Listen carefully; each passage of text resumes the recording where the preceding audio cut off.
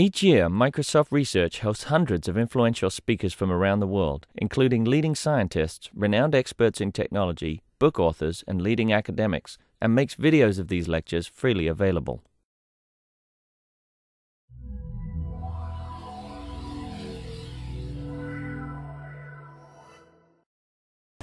I want to thank the organizers for what's been a great workshop so far. It's my first time in India, and it's been a great time.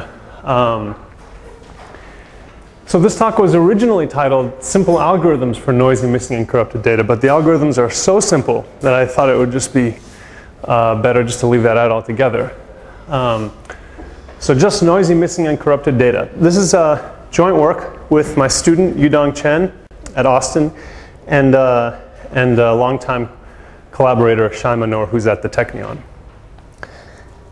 I'm glad that Chiru left, because this talk actually is not going to be about robust optimization. So I was terrified that I would disappoint him, but it is about robustness, and it's different ways to get robustness. So the basic story is that, and we've seen it in many talks already, that we collect data from somewhere, from some process. It could be an experiment, it could be a survey, it could be from online, it could be from wherever.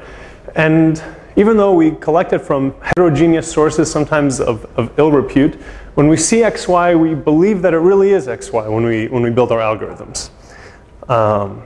And particularly in high-dimensional regression, which is the topic of this talk, this happens all the time. There's not that much work that deals with different types of corruption in your data.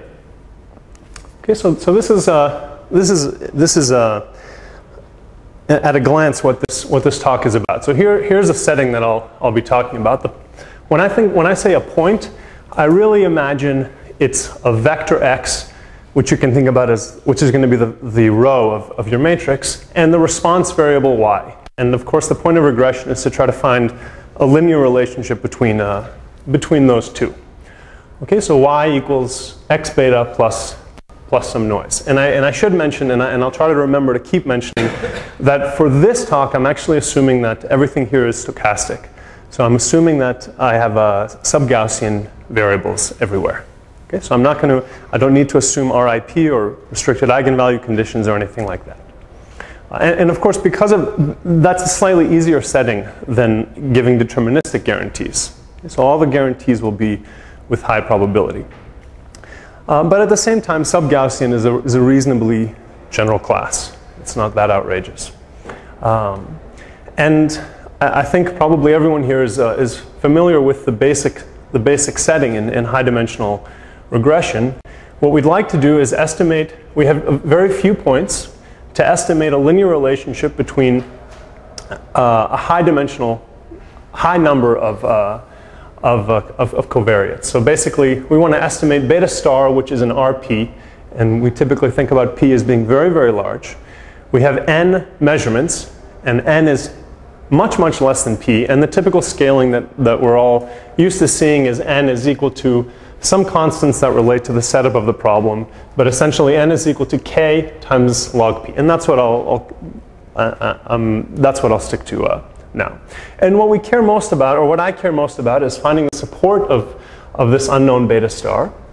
But of course, I'm on that support, then my second goal will be to minimize some measure of loss. In this case, I'll care about L2 loss, but there are other things that we might care about. And there's tons of applications in the literature, too vast to cite, and probably I think everyone is familiar with it.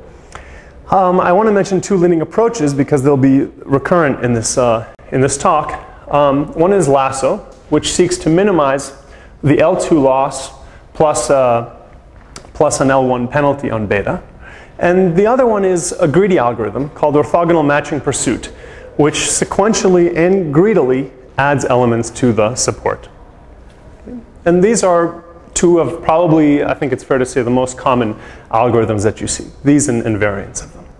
So this is what I'll be talking about.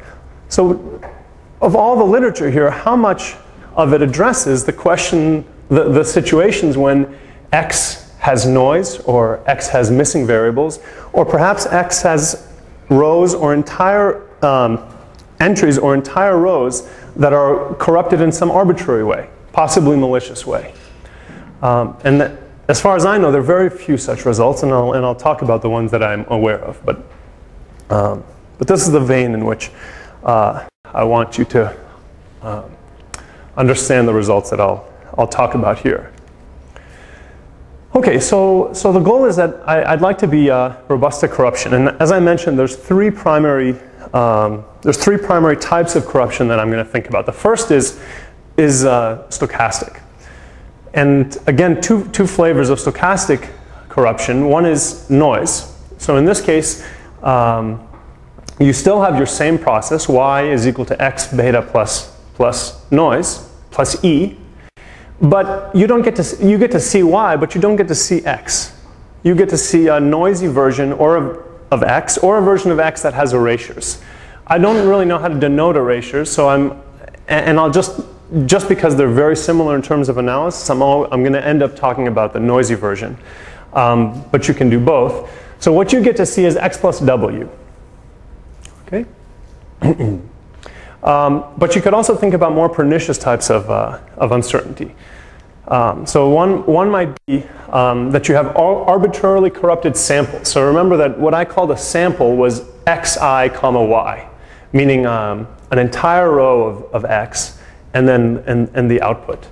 So one way we could write this is that what you're allowed to see is not x and y as a standard setup, but some x plus delta and some y plus little delta, where this little delta comma big delta are completely arbitrary, other than the fact that they're row sparse. That's one way to write this model. So this is another model that I'm going to consider. And then a third is an even more difficult one, where now looking at this model where we get to see x plus cap delta and y plus little delta, now capital delta and little delta are no longer going to be required to be row sparse, but just sparse. So instead of having n1 rows completely corrupted, every column of x is going to have n1 entries corrupted.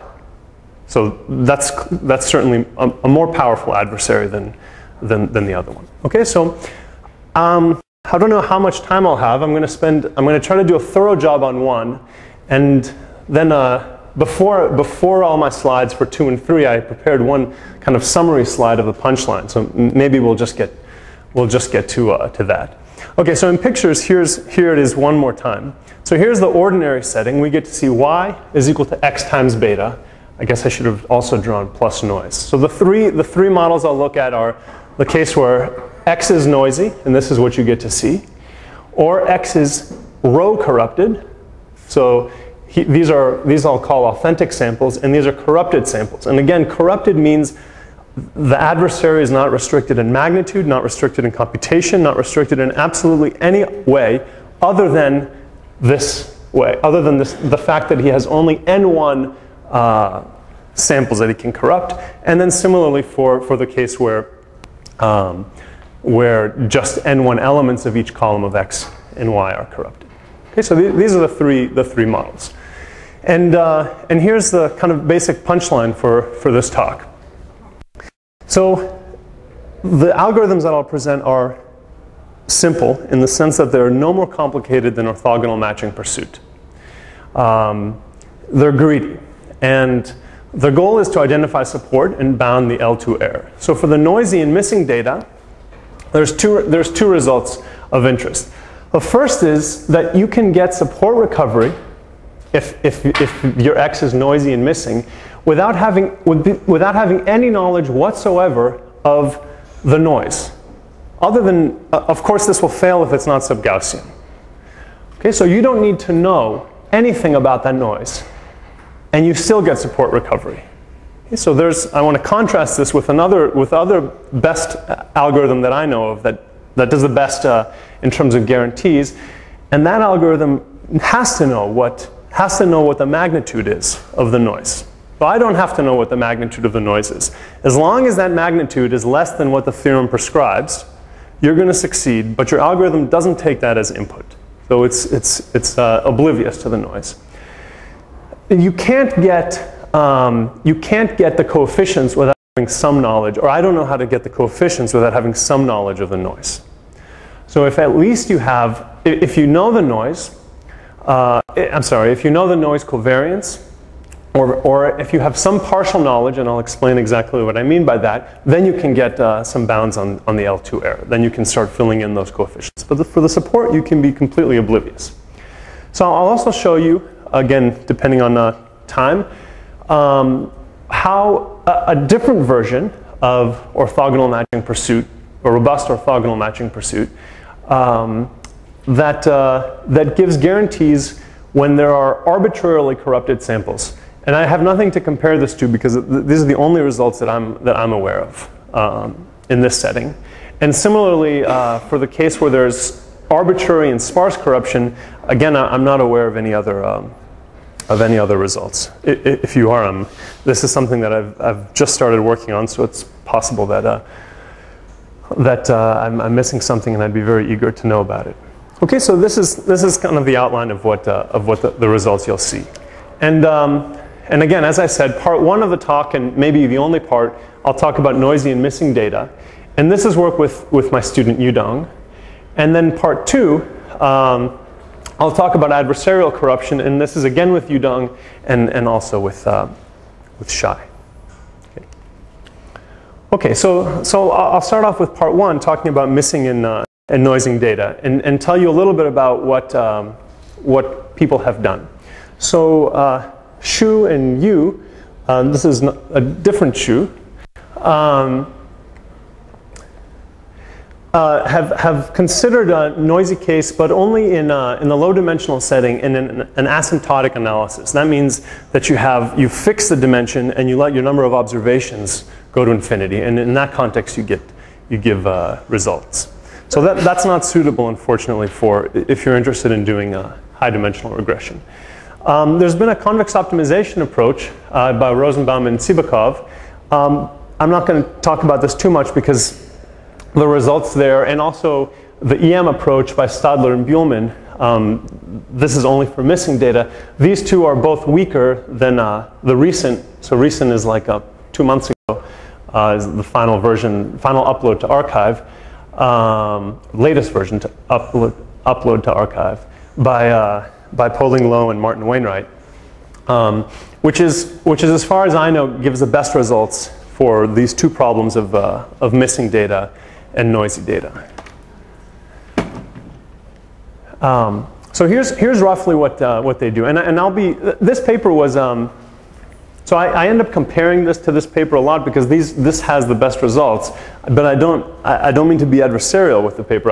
This was actually a motivating paper. When we saw this, we just wondered whether we can do something similar with a simpler algorithm. So this was kind of our starting point. A first version of this appeared in NIPS in last December.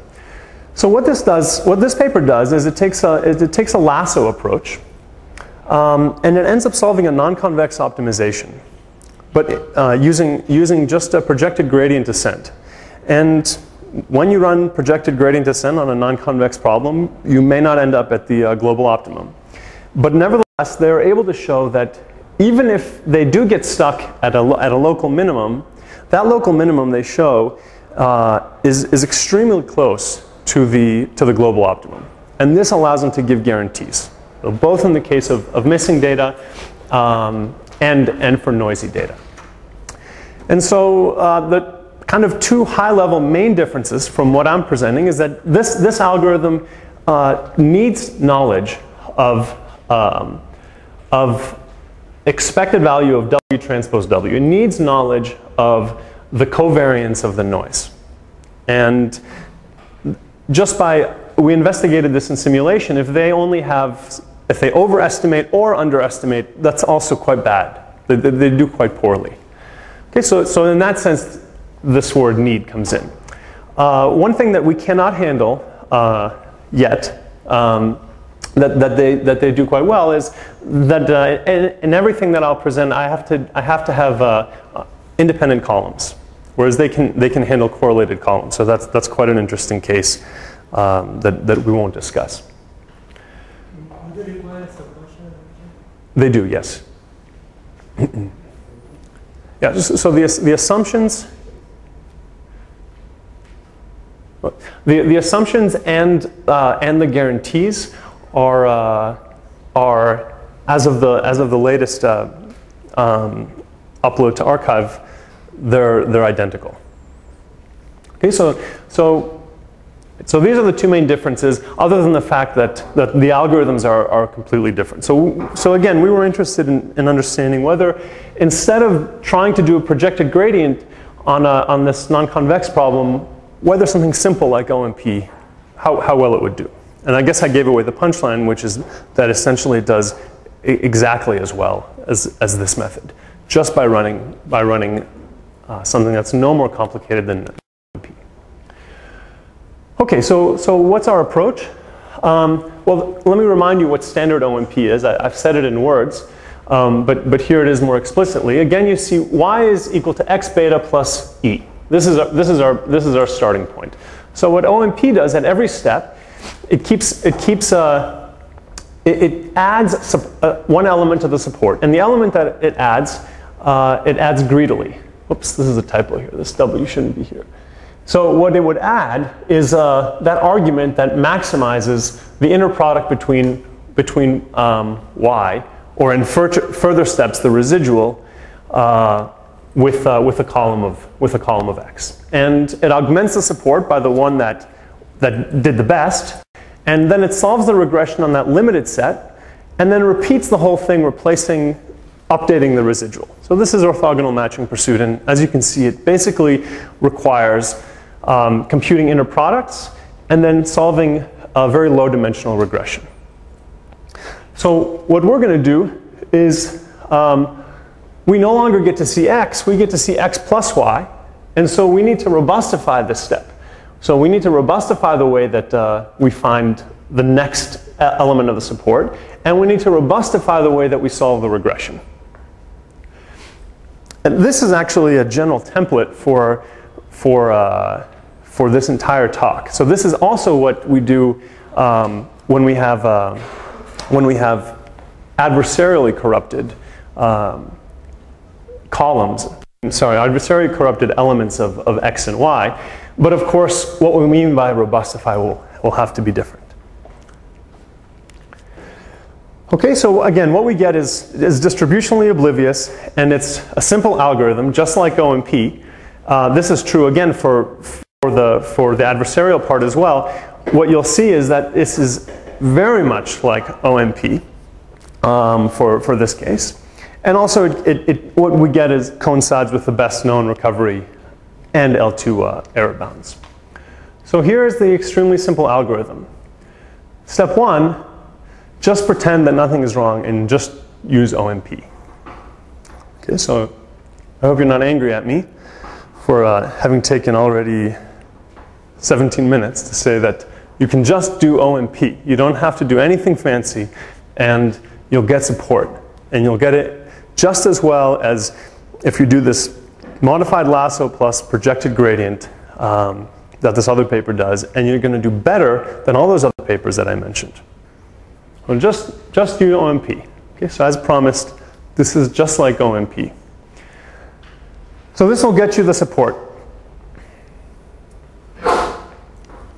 And then step two is solve a low-dimensional robust regression. So this takes a little bit of modification. So the interesting part is just showing that in fact OMP is good enough to do this. It's so this means that, so notice what's happening here. So when I say use OMP, I mean that the way that you compute the residual is going to be, again, pretending that nothing is wrong.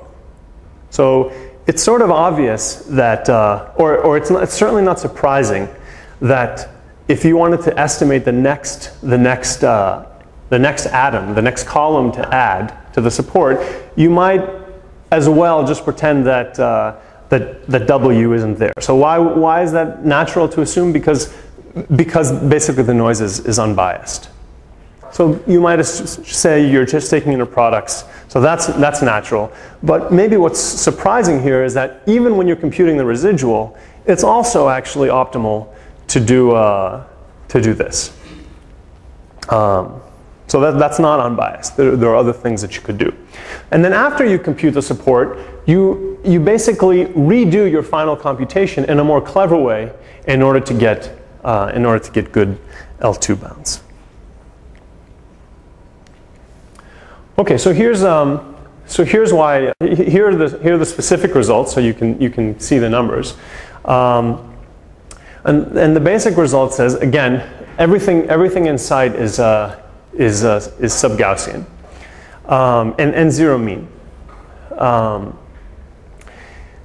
So if n is bigger than 1 plus the variance of w squared times k log p, and you have this guarantee on the lowest value of beta star, the lowest non-zero value, the magnitude, then you recover the support of beta star with high probability.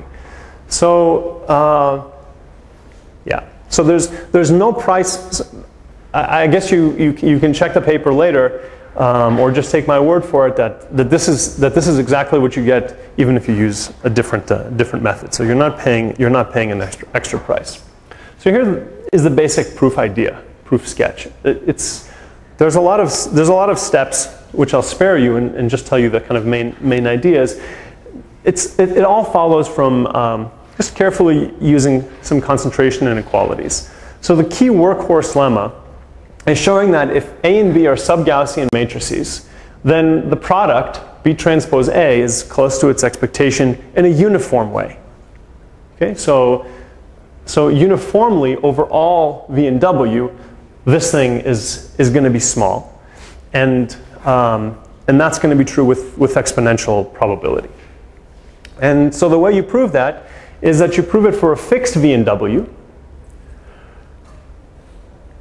And then you can use an epsilon net over balls in Rk and Rm, which is where V and W will live. So this is something that we end up having to use repeatedly. And so then the proof of the theorem goes as follows. So after d iterations, you have some current support set. So we proceed by induction and assume that at step d you've identified correctly the first d component. So we basically want to prove that the next component we choose is going to be the correct one. So what happens after d iterations? You've computed this support set. So the inductive assumption is that it's a subset of the script I, which is the true support set. You compute your residual. This is not going to be the right residual because I'm computing it using the noisy versions. I'm sorry, I think maybe I didn't tell you what z was. Z is x plus w. So the point is that this is not the right residual. And so part of the problem is trying to keep track of how that error might potentially propagate. And then what you add is whatever element is biggest in terms of inner product between one of your noisy columns and this residual, which might not be the right residual. Okay, so what we have to show is that the largest inner product among elements in the correct set that you haven't added is bigger than every single other element when you take this inner product. And this is why we need the workhorse lemma, and this is why you need these uniform concentration bounds. So one comment that I want to make is that maybe because I'm just rushing over things, or I'm convincing, or you're very smart, but maybe this sounds very straightforward. But just in 2011, there was a paper published in Transactions of Information Theory, an OMP for sparse signal recovery with noise, where some of these uniform concentration bounds are not used. And the consequence is that the proof there is essentially not correct. And the reason is that there are a few subtleties. So for instance, there's noise that we add. The additive noise, this is the usual additive noise, not the noise that's added to the covariates, not the noise that's the central concern of this paper. This paper was looking at the usual setting for sparse regression. So the columns that you've selected are actually going to be dependent on, so the columns, even if Z were not noisy, that set of columns, even though the individual variables beforehand are independent of the noise, the fact that you've selected them all of a sudden creates a dependence with them in the noise. Sorry, so going back to your work cost lemma, right? Yeah. You need this completely dependent because the epsilon net will be exponential in n and n, right? It will be exponential, If of course. you wouldn't have this because you can't do the epsilon net argument, right? That's true. And then what does the other algorithm, how do they get by with the, oh, it doesn't matter, that's not the problem. So, I mean, not having complete independence means that my X has a non-diagonal covariance. Well, also higher order. Do they assume, I mean, you have to assume n-way independence or something for this, right? Yes, I'm assuming that everything All is, entities are basically. they're independent. Yeah. Do they have to assume that something like that too? Doesn't matter. I will. That's not the problem. I agree. But that's yeah, that's, they also don't deal with steps like this, but But they will also be conditioning based on what they do in the steps. So some of the argument is difficult. yeah. They have the same output? No, these guys? Yeah. Yes, because I have the same algorithm. I'm just using OMP. So I'm the one that has the same. Well, I mean, they didn't invent OMP. I was referring to the others.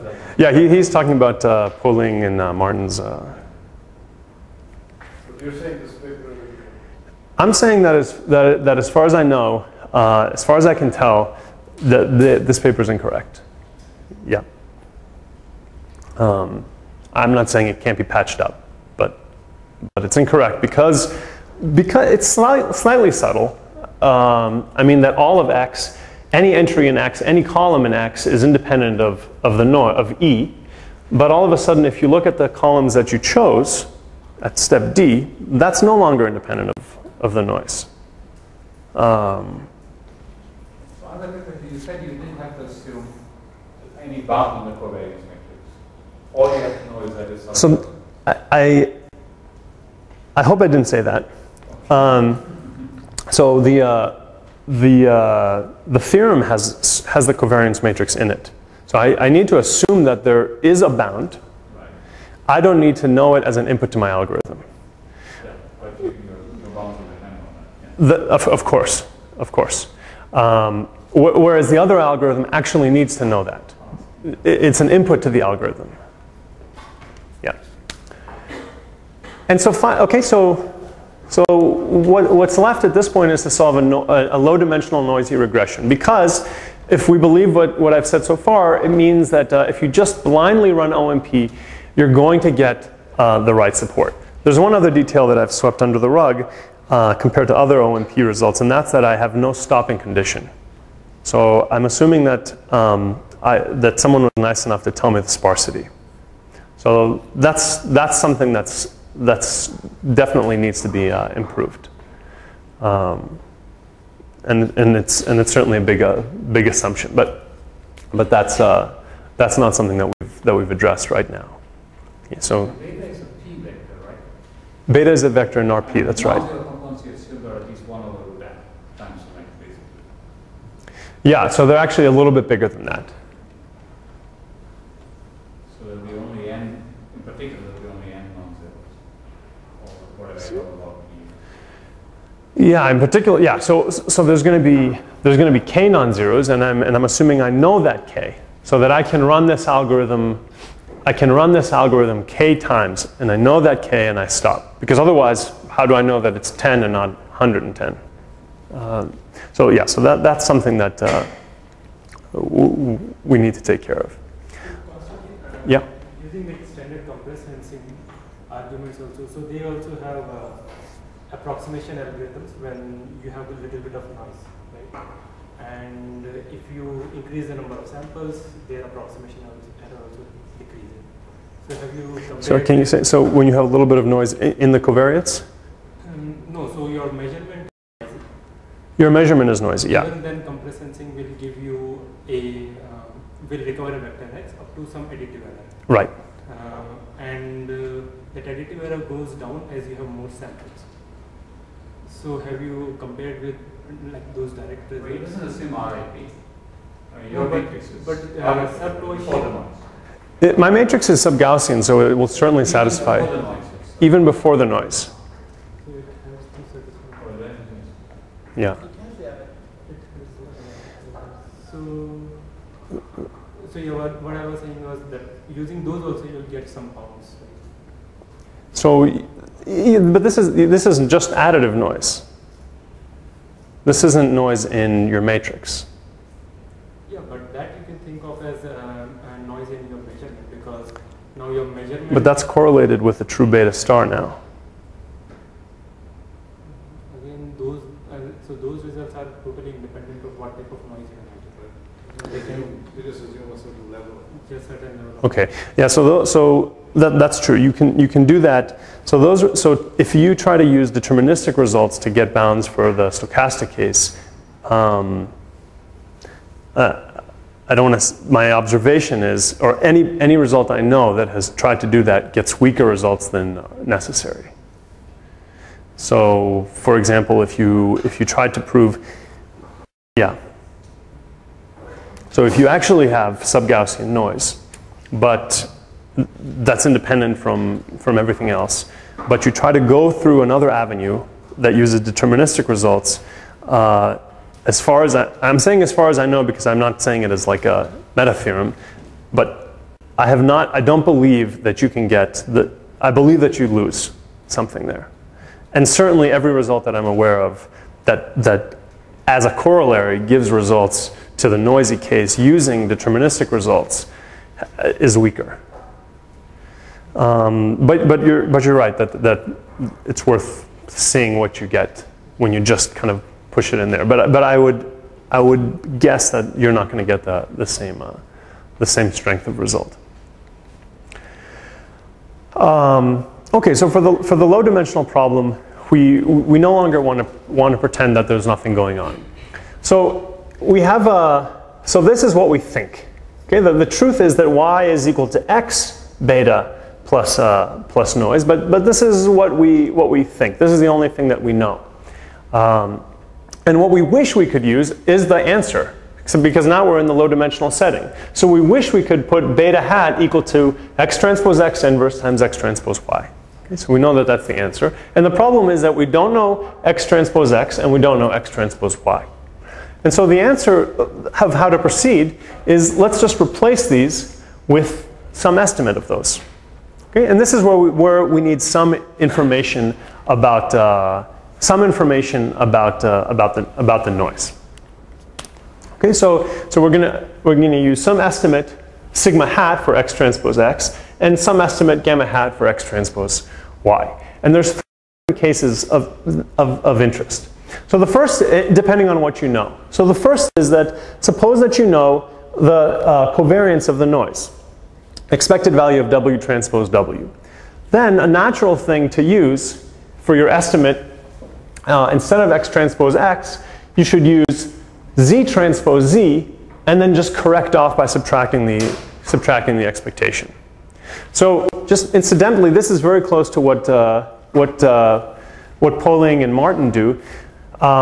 They run lasso, but modified by subtracting this off. And this is why you get non-convexity, because this is something that's potentially, not potentially, that is going to be full rank, whereas your matrix in the high dimensional setting, I'm in the low dimensional setting now. What they do is exactly this in the high dimensional setting. Your matrix x transpose x is going to be ranked efficient. So once you subtract this off, you're no longer going to have a positive semi-definite matrix inside your regression, and so you'll have a non-convex problem. So that's what they do, and that's why they run into this non-convexity. So if you know the covariance of the noise, then this is a natural thing to do. You may not know that. Instead, you may know the covariance of x. So in that case, you can use this, and this also works. So there's a third way that economists sometimes use. They talk about having some knowledge of x, not through its expectation, not through its moments, like these two first approaches, but through another set of variables called instrumental variables. So you can also use these. So instrumental variables are some collection of random variables u that are somehow related to x. And of course, how closely they're related to x governs how good your results are going to be. So in this case, these are natural estimators for x transpose x and for x transpose y. So we can use all three of these flavors. Again, it depends. You tell me what you know, and then this is what you can use, and then subsequently you get guarantees. So for example, the kind of results we get are the following. So if x is known exactly and completely, not our setting, this is just for comparison, then the L2 bounds look like this. So these are the standard kind of state-of-the-art bounds for low-dimensional regression. And this is, so I tried to make it so you can see clearly how much we suffer from not knowing x directly. So what we show is that here are I got a bit lazy last night and I didn't write the third case. But it's exactly analogous. So if you know the covariance of the noise, then this is the result you get. So you can compare the extra terms that you have directly. And one thing to notice is that if the noise goes to 0, you actually recover exactly that, which is one result that you would want. That doesn't mean that this is the best possible, but it's at least something that you would want. And if you know the covariance of x, you get something very similar. Note, however, that in this case, you don't recover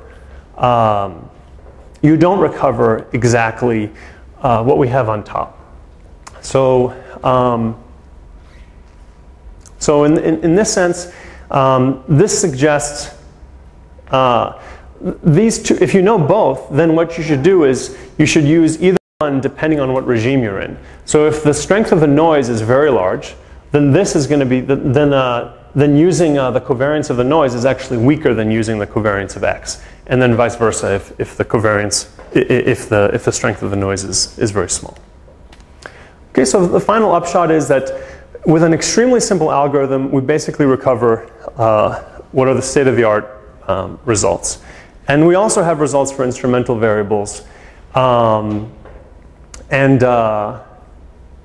I didn't show this here, but if you don't know sigma w, but you only have upper and lower bounds on it, you can also get bounds on your recovery. And again, support recovery for support recovery, that's completely distribution oblivious. And the results for missing variables are very much analogous to this. So that's the end of my part 1, and as I suspected, it will be the only part, except for a brief summary of the second part. But are there any questions on this part? Can you give an example of instrumental variables? Yeah, so let me think about it for a second. So instrumental variables are something, so in an economic setting, the columns of x are your features. So they might be certain features, certain measurements you might make about the economy, certain economic factors.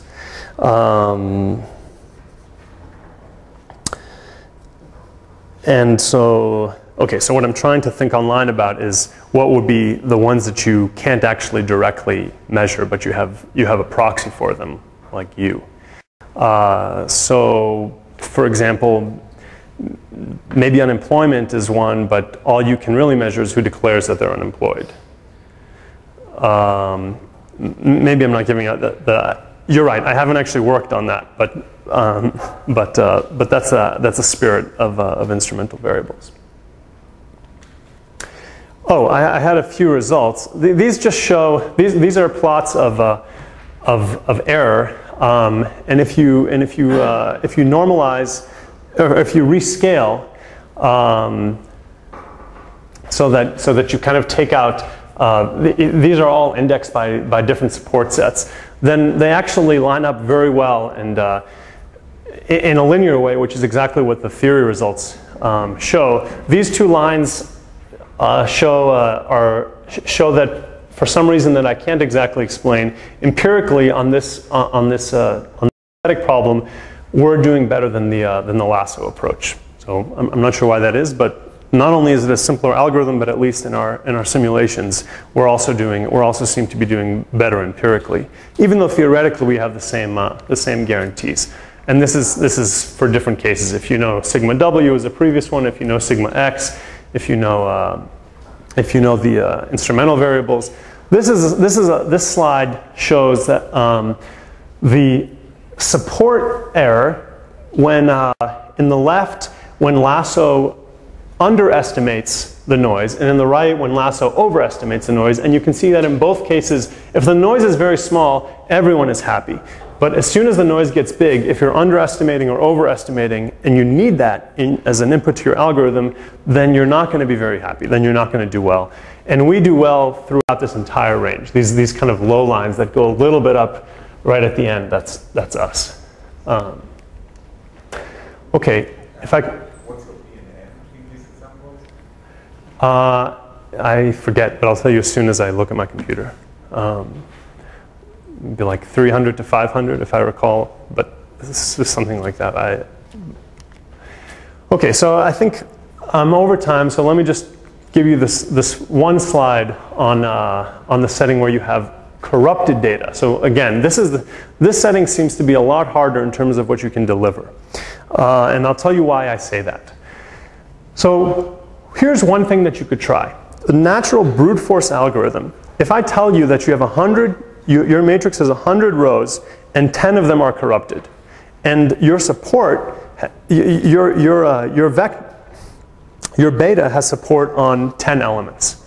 The brute force algorithm that's natural would be to look over all subsets, all possible subsets of 90 rows and all possible subsets of 10 columns. So all 90 by 10 matrices, and choose the one that gives you the smallest regression error. This is what I would call the natural. Of course, it's exponential time, but it's a natural brute force algorithm. So if you do that, you might ask how many. Again, this is in the sub-Gaussian, so very friendly setting, the sub-Gaussian setting. How many outliers can you endure before you fail to correctly get back the support? So the number of outliers you can get is very, very small. It's basically bounded by n over k. That's how it scales. That's not very nice because n is equal to k log p. Okay, so n over k is not good. It's actually pretty bad. And another negative result is that any convex optimization-based approach, which is something like this, fails, which means that with even a few outliers, you don't even need that many, you're not going to recover the support. So there's a very nice paper, actually a set of papers, where there's only corruption in y, but not in x. And a convex approach called justice pursuit is shown to do very well and to recover a constant fraction of errors. But that's just not the case if you start corrupting x. So the problem changes in an essential way. And so not only does justice pursuit fail, but any convex approach that has this form where f and h are convex will fail. And so what we show is a robust OMP algorithm, which unfortunately I won't be able to show you, ends up outperforming all of the above. So this was a bit of a surprise to us. It scales order-wise better. So n1 is actually less than n over square root of k instead of n over k. So this was surprising. So I get to not give you any more details and just leave you with that, and I'll just flip to the conclusions and say that there's a lot more to do and a lot more that I don't understand. And you can find out more by talking to me or emailing, and paper is available online. Thank you.